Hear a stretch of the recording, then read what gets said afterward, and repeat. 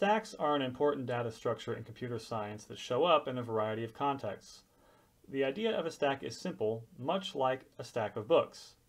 There are three basic operations that a stack must have. The push operation places a new item on top of the stack, covering what was beneath it. The peek operation allows you to look at the item on top of the stack to see what it is without modifying the stack in any way.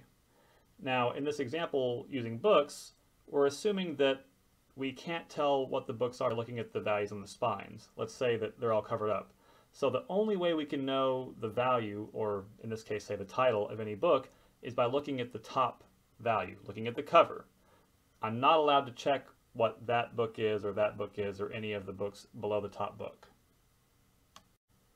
Lastly, the pop operation removes the item from the top of the stack, thus giving us access to whatever items are beneath it. So why is this useful? The most prominent use of stacks in computer science is for tracking program execution. I have here on the left a simple Java program that I'm running in Eclipse, and I'm running it in debugging mode with a breakpoint on every single line of code. That will allow me to step through the execution one line at a time.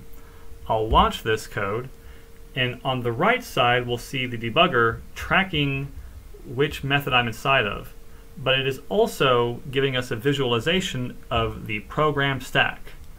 I am currently on line 4 of my code. That is a call to the method A within the main method. On the stack, I only have the main method. If I advance one step, then by calling A, I have now gone to line 9, and I'm about to call the method C. But notice that the stack now has main, and then on top of that is the method A. I'll advance again, and now I'm inside the method named C, which will print something to the console. And sure enough, the stack shows that I have main, and then A, and then C. After completing execution of method C, I will begin to unwind the stack and remove elements from it. So one step forward, I print this to the console, : : start, and then return from the C method back into the A method, and the stack now only shows A and main. If I advance now, then I'm inside of method B, which is now on top of the stack. As I step through this method, I reach a call to method C again, and if I advance once again, C is now added on top of the stack. So I have main, A, B, and C all on my stack. These instances on the program stack are known as activation records, and although we're only seeing the method names, bundled inside of them are information about the values of local variables associated with that particular method. Tracking this information helps Java and most programming languages know which variables are active and also where to return execution to when a given method finishes. Notice that the line numbers are also inside of these stack entries. So when I advance one more step here, the reason that C returns and then goes back into the method A is that A was on top of the stack. I'm about to go into C again, and now I went there from this line, from line 11 in method A, and that is demonstrated here.